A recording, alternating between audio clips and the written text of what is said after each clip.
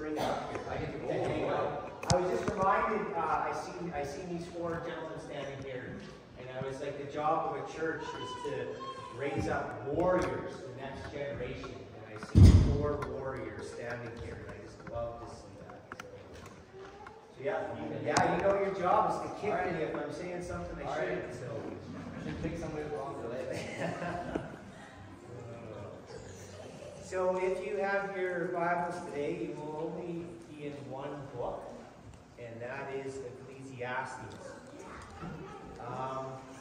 I was just reminded too, you know when you have something break down on the farm, and a mechanic happens to roll into the field, who you know is good at his job, you're like, oh, everything's going to be okay.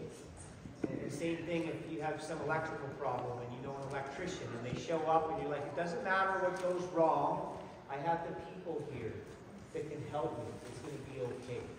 And I was just, as I stepped into the side room this morning, I was just reminded with Pastor Jake. And I was like, wow, I just love hanging out, being around him, and it just sometimes reminds me that no matter what I'm thinking, he's got a calming presence. So I just appreciate that, Pastor Jake, and just the life that you've led is a testament. I guess it means a lot to me. So the title for today is, What is Our Purpose? So I'm not sure if you all have it figured out, especially the younger crew, but sometimes you'll roll into middle age and you'll be like, I am not sure that I have this all figured out. And so I hope there's more people like me that sometimes just stop and we pause in the middle of all of our busyness and we wonder, what is our purpose? What are we striving for? So I had a message in preparation for the ranch rodeo down at the Clear, but felt it was not for here. So Friday morning, I'm not sure when I talked to Joe, but I just decided that I needed to do something else. And I did have a message, so everywhere I speak, I have one message that I bring that it will happen. And I wanted to bring that message today. But it takes a lot of work to organize it and to prepare it, and it would have took an extra trip, and Brad was in Worsley, so I knew I couldn't make it out and prepare that. So hopefully you'll have me back one time, and I can do that message for you, because it is on my heart, and I would love to. It just takes a little bit more planning than I had the time for. So I was in the house after I talked to Joe, I think the next morning, and I don't force. I don't force writing. I do. If God has something to say, he's either going to give it to me, or I'm going to roll in here one day and be like, I have nothing, because God wants it that way. So I started, and I don't know if there's any guys like me. Sometimes I have a problem cleaning. So instead of having a mess all over the place, I make little piles everywhere. They're my piles. Melissa loves my piles. So once in a while, she's like, you should clean up your piles. So the next morning, I think after I talked to Joe, I was just walking around the house, and I was figuring out where the Lord was going to lead me, if anywhere. And I stumbled across a pile, and I was like, I should clean this up. And so I'm leafing through the pages, and I'm like, garbage. I wonder why I let this pile get so big. And then all of a sudden, I come to a little piece of paper, and it had, and it must have been in that particular pile for a while, because I don't remember it. And on it was written Ecclesiastes 12:13. Does anyone know who wrote Ecclesiastes? Solomon. Who is Solomon to us? Okay, so sorry, but that's a great woman answer. Give me a guy answer. What's the first thing a guy would think of when you think of King Solomon? Don't copy her. You're thinking of something else. Yes. Whoa! Okay, I never thought of that one, but that's true. That's true. Okay, and maybe there's any guys, any others? Authority. Okay. Rich. That was me. Me and you think alike. Nothing else. So King Solomon, who is there? Rockefeller is the name we can think of that we hear. Elon Musk is a name that we can hear quite regular. Well, this King Solomon feller, I think he would still beat out everyone today. Now, I didn't do extensive research, but one article that I flipped through said that if you took King Solomon's wealth as listed, just in his listed assets, not his what he would get every year, kind of as payments and stuff like that, he would pour gold like it was concrete. And so one article I read said, again, I don't know if it's entirely true, $2.1 trillion. So could be the richest man that still would have walked the face of the earth today. So we got some words from King Solomon in Ecclesiastes, one of the richest men to ever walk the face of the earth. So Ecclesiastes 12:13, that's the whole story. Here is my final conclusion. Fear God and obey his commands, for this is everyone's duty. Does anyone aspire to the word duty? What does that word sound like to you? Give me some examples of duties that we have. Maybe duties to clean up our piles in the home. Somebody's got to do the laundry. Somebody's got to mow the lawn. Somebody's got to go to work. Pardon? Feed the family, right? These are things, these are tasks, they're duties that we have to do. And I think sometimes in our lives, depending on our character, there is going to be some things that we like to do more or less. They might be at the bottom of that pile instead of the top of that pile. So here's what he is saying. Fear God and obey his commands. And I think sometimes in my own life, I can attest that I don't know, maybe I lose sight of fearing God. Maybe I lose sight of the big picture. And I wonder why that is. What gets in our way when we profess one thing and we let another thing replace it? I read that and I knew it was the premise for today, but I just wanted to read that one verse and let it sit. So while I was walking around, I realized there was an online form that I needed to fill out for some farming stuff. And so I called the help desk line. I was on hold for 27 minutes. And if you know me, you would know my, Dave's looking at me, you would know my patient, abounding character. Melissa's like, no, you're lying right now. That's what, I am not the most patient person. I have high expectations. So I was on hold for 27 minutes, and I said, ask my wife of the most grace-filled person, patient that you will meet. And then I wrote, that's a lie. That's probably something I can work on daily. And the next verse I scanned over as I was on hold, past the 20-minute mark, was Ecclesiastes 12:8. Does anybody know what that says? If you were just to get a couple of key verses out of Ecclesiastes, what's one thing that King Solomon says several times through that book? Everything is vanity or meaningless. Good thing I read that at the 20-minute mark. Like I somehow have to get through this form, but oh my goodness. So how do we balance the tasks we deal with on a daily basis, but keep focused on a godly perspective? I had to call back to the help desk because the first guy didn't know what he was talking about, and there was a glitch in the computer system, which I tried to tell him. So, well, I have my Bible open here, and my computer open here, and this feller is like not with it. And I am like, everything is meaningless, but this still needs to happen, partner. And so then after, I had to phone back, and I was on hold for another 20 minutes. Anna, should you pray for patience? You should. And what's going to happen? The magic wand, you have patience? Or God might put you in a 57-minute queue of, you're probably going to have to learn the hard way. Or once in a while, I have to learn the hard way. I was told one time, I was a young mom and very busy, and I was praying for patience, and I was asking people to pray for patience. And when another person said to me, oh, he's just going to send you another child. I've never prayed for patience. Never prayed. That is so awesome. I love it. So after 20 minutes, when I spoke to the other fella, he was able to walk through step by step, and we were able to pinpoint the problem. And then I just said here again, it was probably a good thing that I had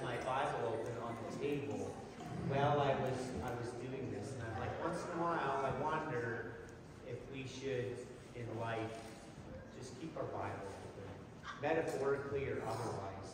If you've got a pack in my gym bag, I always have a copy of the New Testament. I always try to, not all the time, carry a Bible in the vehicle under the premise of, I don't know if we're going to make it home. What would happen if you couldn't make it home? What would be the one thing that you would want to take with you? And probably one of my greatest fears, if I'm honest with you, is, God, you imprinted your word on my heart enough that I could do without your written word. And to this day, I think I would be like, my family and my Bible would be the things that I would walk out the door with. It's so important to me. As we balance the things of the world, what keeps us on purpose? Purpose-driven life, what is that purpose? If you're a note taker, that will be the question for the day. Is our purpose to build more, to accomplish more, to do more stuff in less time? Will that be our story?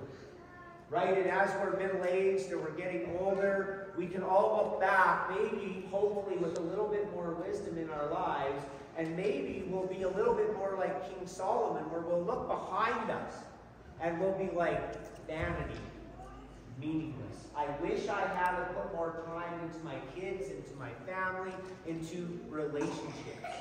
So as I watch this row of young warriors out here, the world is in front of you guys. You will have to decide, right? I had the privilege of sitting with these two this week, and I was like, the world is in front of you.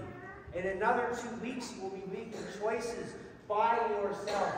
How are we going to do that? As young couples, as middle-aged people, as the elderly, we need to take honest stock of where we see ourselves. Do you ever just read the Bible and shout out some real questions? Once in a while, I'll read stories in the Bible, and I'll just be like, God, I don't get it. And I was like, the one thing I do believe is God knows our heart. He sees our actions long before. And so for me, voicing some silly question, I trust God already. So I just felt it out. Ecclesiastes 1, 1 to 11.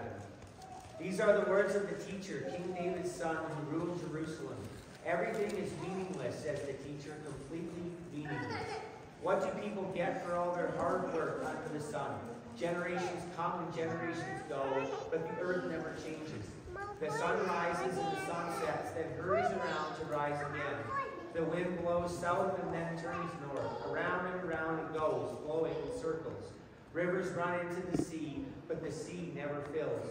Then the water returns again to the rivers and flows out again to the sea. Everything is wearisome beyond description. No matter how much we see, we are never satisfied. No matter how much we hear, we are not content. History merely repeats itself. It has been done before. Nothing under the sun is truly new. Sometimes people say, here is something new, but actually it is old. Nothing is ever truly new. Why don't we remember what happened in the past?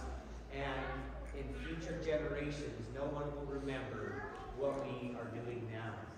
And as I read this, I'm like, wow, you're a downer. But then I actually got to thinking about how many things we allow in our lives that are maybe stuck on repeat. And they become wearisome. And I don't know, for some men, maybe I can't speak to women because I do believe in my heart. Oh yeah, that was the thing. I was like, is there any like builders, like there's some carpenters and some maybe guys that like to tinker in the shop, and you build something. So you have this vision in your mind of how you want it to turn, but you sometimes just got to start. So that first thing that you build, what do you call it? Prototype. That's the word, right? Prototype. And so I'm forever building prototypes because I can never build anything. So I have a joke, it's not theologically correct, but I'm like, when God made mankind, what did he build first? You're already laughing because you know where I'm headed with this. That's not fair. He built man. He built Adam. That was his prototype. Again, not theologically correct, but it's funny. And then he's like, ooh, I need to do a little tweak here, a little tweak there, because the next one I roll off the line is going to be perfect. Okay? So there you go, all you women. We're the prototype, but you're the exception. But it's cute that story is to me, it just reminds me that we are created different. Right? And sometimes, and not everybody can raise a family or do whatever, and there's things that come up along the way. But generally speaking, I look at women as a whole, and somehow the nurturing. God gave you this gift. And there's many men that can nurture too, but I do believe in my heart the primary gift that women have over men is this gift of nurturing and of love. And sometimes men, I don't know if it was because we were built first, but and through the fall, it was like, you're going to do what? You're going to work the land, you're going to toil, you're going to, and sometimes we lose sight of the nurturing. And sometimes we lose sight of the relationships. And we get hung up building our own little empires. Because we think that that's all that matters to our family. We think that just our job is to put food on the table, to build that home, to do this, and then what happens is we roll along, and there's maybe no time off, it's just work, work, work, and we feel that that's what we need to do to fulfill our role. And so men, I would encourage you, as me, and Melissa reminds me often, relationships. Don't forget the importance. Reprioritize our lives so we can get that up front. And I just said after I read Ecclesiastes 1:1-11, the richest man on the planet definitely had a theme going on in that story. Everything is meaningless. So we need to kind of grapple with that. One of these honest questions we look at things through our experiences is our social upbringing, our geographical upbringing, our family, our school, maybe the country we live in. What about monetary? Sometimes if you're growing up in a certain, I don't know the word for it, family would have lots of money or less money or whatever. It's going to bring you up in a certain way. And so what I said is, it's easy to say Solomon grew up with a silver spoon in his hand. Right? He was King David's son. Or that's my honest question. And so I said, well, how's about when we make it there, we will just see if he was right. Do you guys ever think that? Somebody's telling you advice, or you're sharing stories on life, and somebody says to young people, if you go off track over here, right, if there's anybody dating, things like that, if you go off track when we talk about intimacy, or we talk about these different things as a mom and dad, we're like, there can be issues. There can be consequences. And sometimes as young men or young women, I can only imagine, what do we say? I'll do the thing, and then I'll tell you if it was right or wrong. In the sight of whose eyes? Mine. Because we want to be what? Our own little G God. Sometimes we don't want to press up into God's instructions or what he would call us as our duty to him. Obey my commands. Love me. And sometimes we struggle with that. Or I do. I should always say that. Maybe nobody else does, but I do. If you live in town, this one's always been for me, because I've probably walked this road. If you live in town, maybe you say to yourself, I'll just be happy if I live on an acreage. You get the acreage, and then all you want is a quarter. And then when you have a quarter, you want 4. And when you have 4, you look to the guy that has 8. And along the way, you keep saying to yourself, if I just have, I will be happy, I will be content, and then you get that other thing. King Solomon is pouring gold like concrete, and in the end, his life is a record of it didn't bring me contentment. He thought one wasn't enough, so he decided to have 1,000.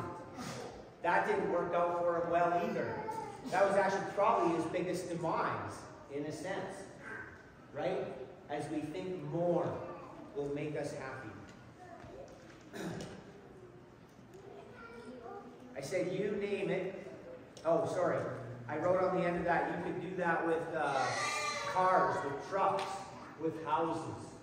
Whatever the thing is in your life that you think that you want more of, you name it, and we can shift our primary focus to achieving it. and it not bring the contentment that we thought it would. As I look at especially the young men in this group, this is the world in front of you. Especially with the digital age that we're in. You can't turn on your phone, you can't turn on the TV, you can't turn on nothing. And somebody's screaming at you what the next thing is that you need to be fulfilled. Right? So the world is pushing all this stuff, and lots of times this thing is sitting in the corner or sitting on the shelf. And it needs to be front and center. In my life, I see that all the time. This last week, I got to sit with a young couple and just talk about life. They have so much wisdom in their young lives. And as we were chatting, I'm always self-aware when we share our stories. What would ever want us to seek advice or wisdom from someone else? And not only seek it, but apply it blindly to our lives. Think of that on a personal level. Your mom, your dad, your grandparents who have been through much more than us. How many people did you take wisdom from and apply it without fault or deviation? Maybe sometimes we do. Again, I would have walked the road. I say that when you read stories in the Bible, to insert yourself into that story and see who you were in that story. And when the Egyptians left, when the Israelites left Egypt, and there's the pillar of fire and the cloud, and the pillar of fire, and then the cloud, and you have Moses, and you have God clearly there, and you have the Egyptians, and you have the Israelites. Who in that story are you? So I thankfully, thank you God, I didn't find myself in that story as the Egyptians. I certainly wasn't trying to be like Jesus, so I wasn't in that category. I found myself, I wasn't Moses. I happened to be the Israelites. And what happened to the Israelites? Just didn't quite have it figured out. Right? And so what was when they didn't have it figured out, what was the consequence for that? 40-year timeout. 40-year timeout. Thankfully, I am now in my 40s. and there's days that I sometimes feel like I just crossed through the wilderness. There's days I still think that I'm in the wilderness, trust me. But in that story, I was like, don't get hung up in the wilderness. God has bigger plans for each one of us. And we don't need to be stuck there. I keep thinking that. It's like, I think from Cleardale, the walk would be to like Valley View. Just somewhere like that. So you can envision that, look it up later. So for 40 years, how long do you think it would take you to walk to Valley View? A week, if you put your mind on it. So we're going to start trucking off to Valley View. But along the way, we're going to go to the Dunvegan, and then we're going to circle around to the Peace River, and then we're going to come back around to the Dunvegan. And by the time we do that about 26 times, we're going to be like, I think I've been here before. And I wonder if the Israelites thought that. And in our lives, when we have hardships, do we actually stop? I think, and like again, broken record me, with especially Melissa here, why do I argue? Why do we argue with our spouses? Why do we, when we know the wilderness, it's just going to circle back. I guarantee it.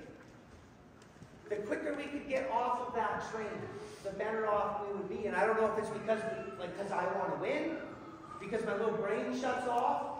I said, what would be the result, Dave, if you filtered every question, every thought, every action through the Holy Spirit? Besides being perfect, let's just settle on the word amazing. And then we don't do it. And we know, right, Mark? We know we have access to it. And I'm like, I get more frustrated with myself when I shut my little brain off, because it's like, do I want to just make a lap around the Peace Country again? I've seen the Dunvegan Bridge. Take me further.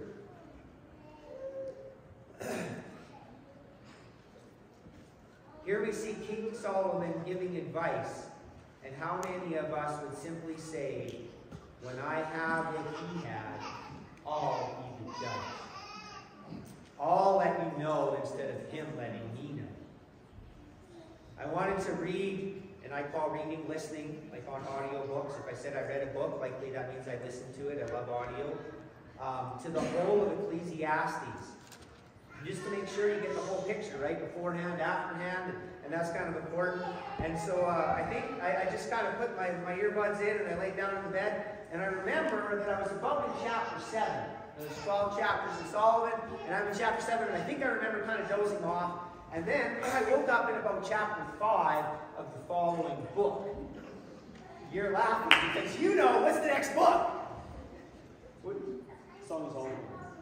Woo! So I wake up and my eyes open and I'm laying there in bed and then I'm like aware and then I'm starting to kind of fire on all cylinders and then I'm listening and I'm like, wait a minute.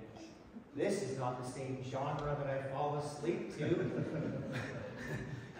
It was a little steamy. And I was like, this is a different book than Ecclesiastes was.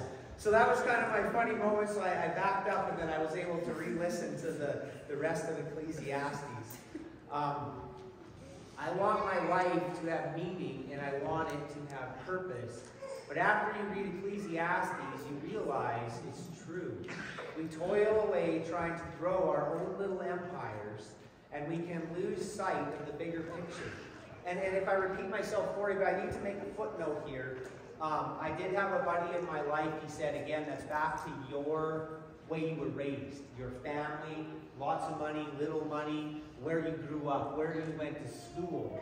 And so he said the same thing. I am very self-aware when somebody looks at me and they would say, well, you seem to have something here and enough food over there. And then what would even make them want to trust my advice?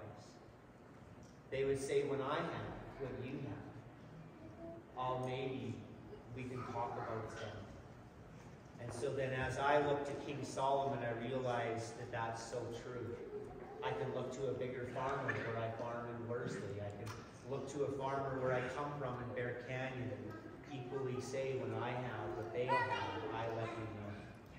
And as I'm in middle age and we all went to funerals and passings of people we love, and I hope that we have a firm grasp on our 0 to 80 years. I say this time and time again. There will be one of two things that happens at the end of your days.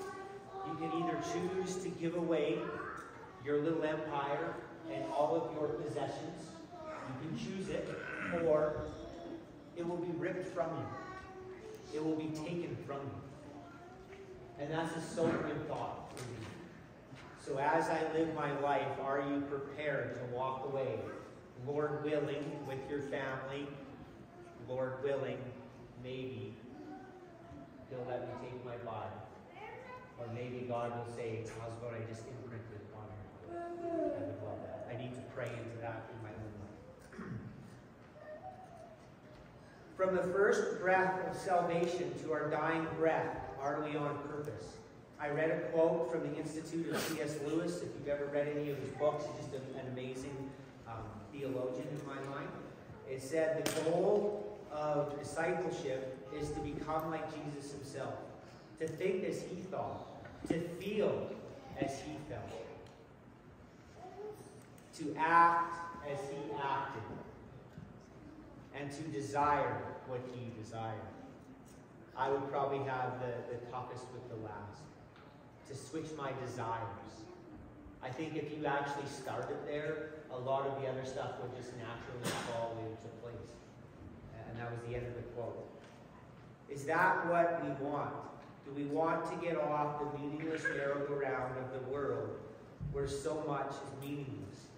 What would it take for us to be provoked to stay on purpose of trying to think as Jesus would think, feel as he felt, to act as he acts, and to desire what he desires? The alternate plan to that is one of the world.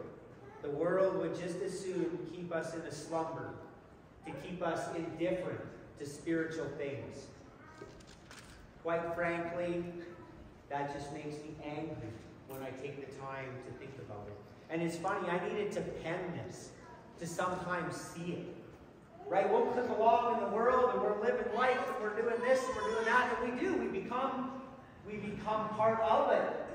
And then all of a sudden in the quiet maybe, or in your study time or devotion or prayer or whatever it is, all of a sudden something pops out at you and you're like, whew, I was a long ways off track.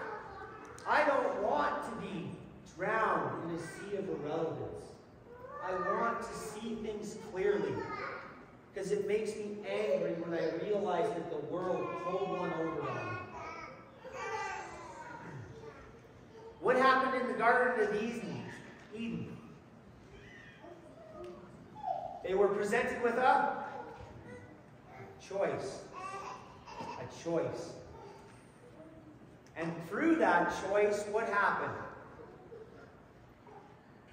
I was at CB this morning, and I'm like, Jake, me and you, we're going to sit down, we're going to hash this out, because you've got more wisdom in your years than I do. And so as I read the story, when they were presented with a choice, and they picked wrong. Behind curtain A, we have this, and behind curtain B, we have this, and they're like, oh, I want this. It was the wrong choice. So the devil, what did he present to them? When they were presented their choice, the devil said, you will be like God, knowing good from evil. Jake, did that happen?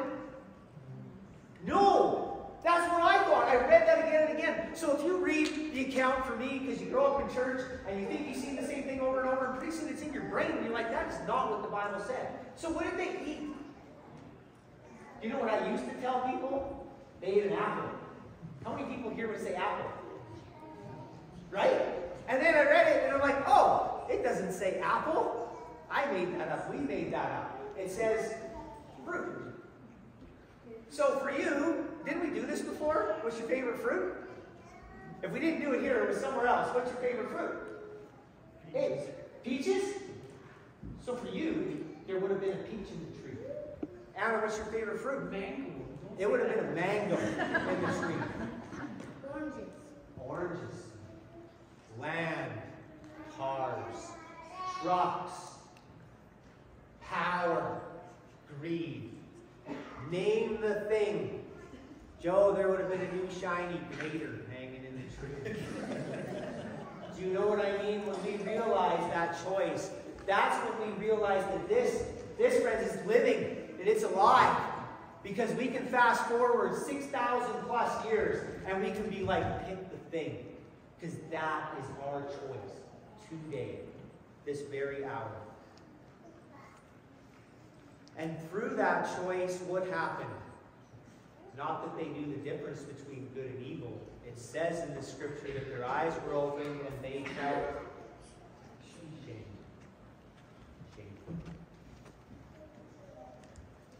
The devil promised them that they would be like God, knowing both good and evil.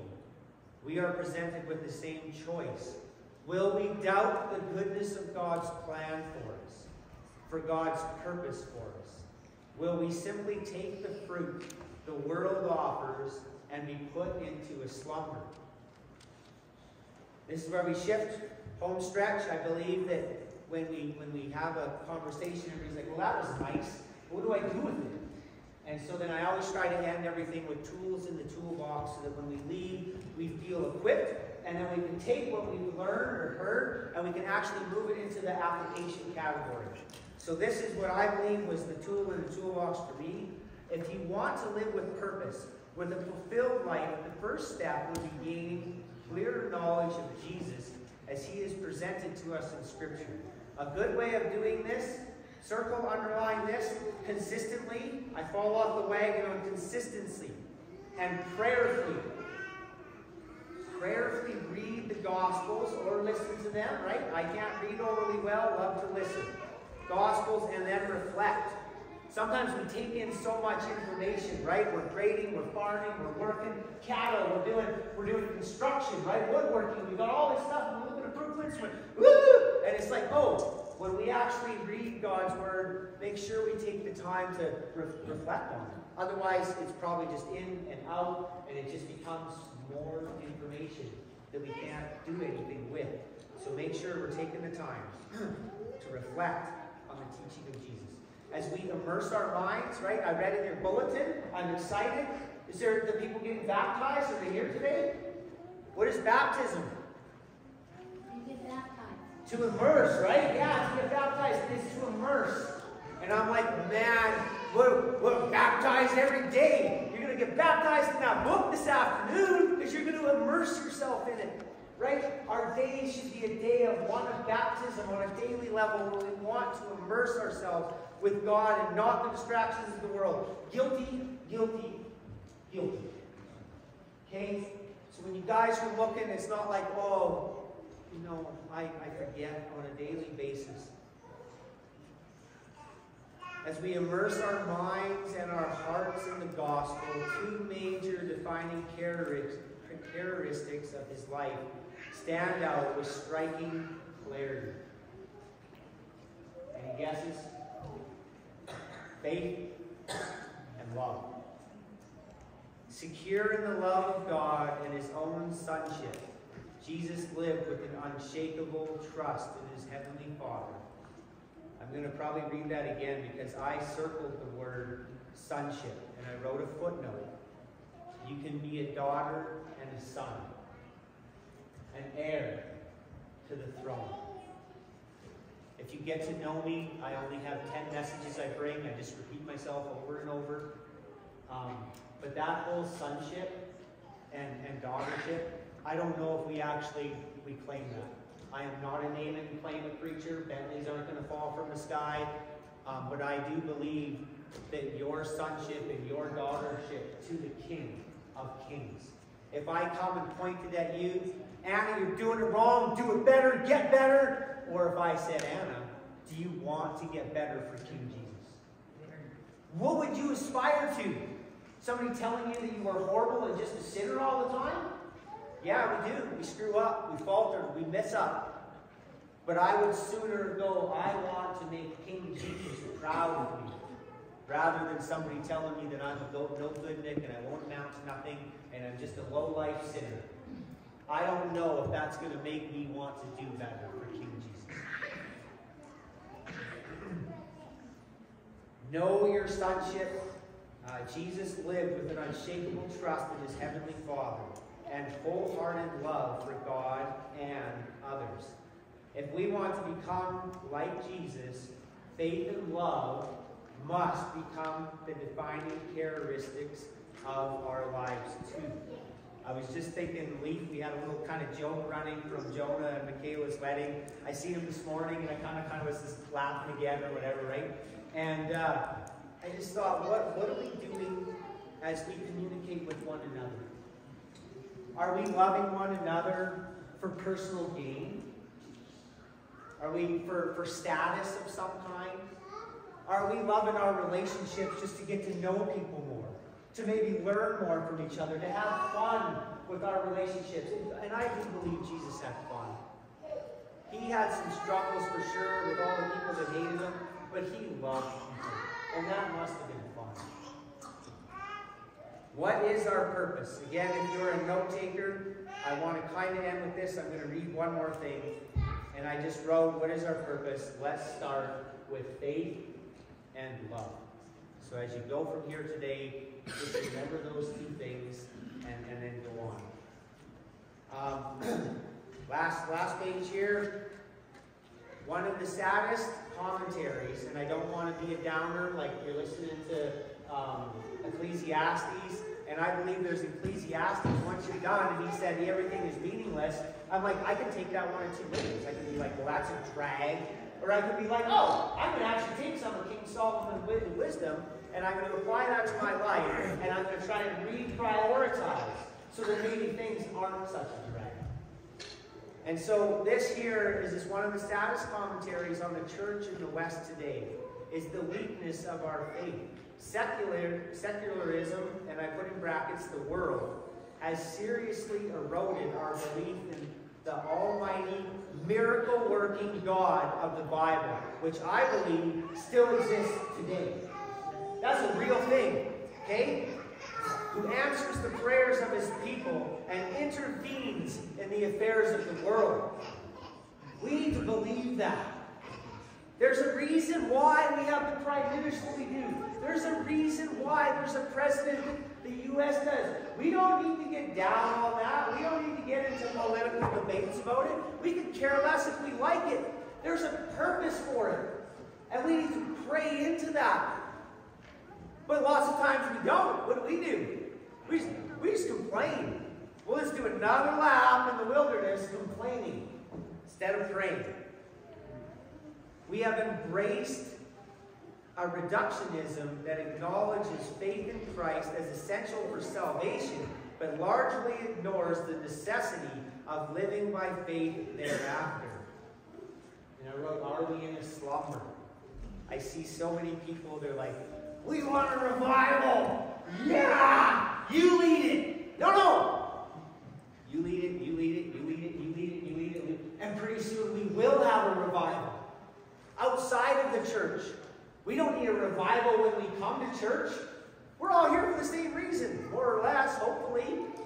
Out there is where we need to let our light shine on a daily basis. Essential for salvation, but largely ignores the necessity of living by faith thereafter.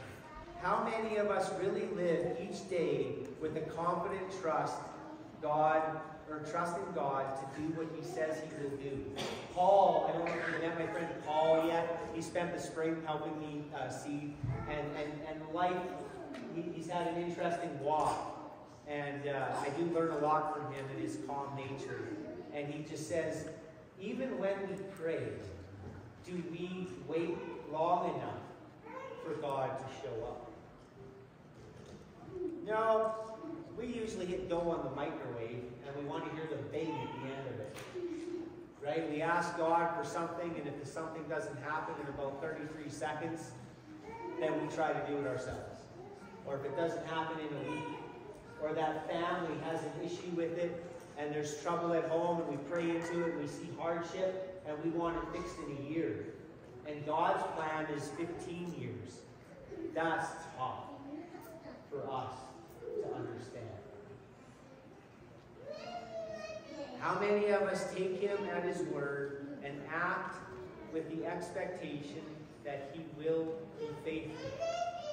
This is the kind of faith that Jesus calls us to exercise as we seek to follow him. Today, I pray you will be provoked to be purposeful. Provoked. Not everybody will be in my little stubborn human mind, body. Once in a while, if Jesus reaches out to me and feels like a little bit of a stock fraud, and he's like, I kind of need you to choose. So choose. I respond to that. Maybe other people don't. Again, some people, Jesus will come and put an arm around you and be like, are you with me?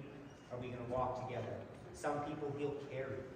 Me, I feel Jesus come alongside me once in a while, and he's like, you and me, partner, we're gonna have it out. Because you're stubborn. And I'm not patient. And I'm low on the grace spectrum. So Jesus, would you work on that in my life? Be on purpose to live out your faith and love for Jesus with all your hearts, and love your neighbor as yourself.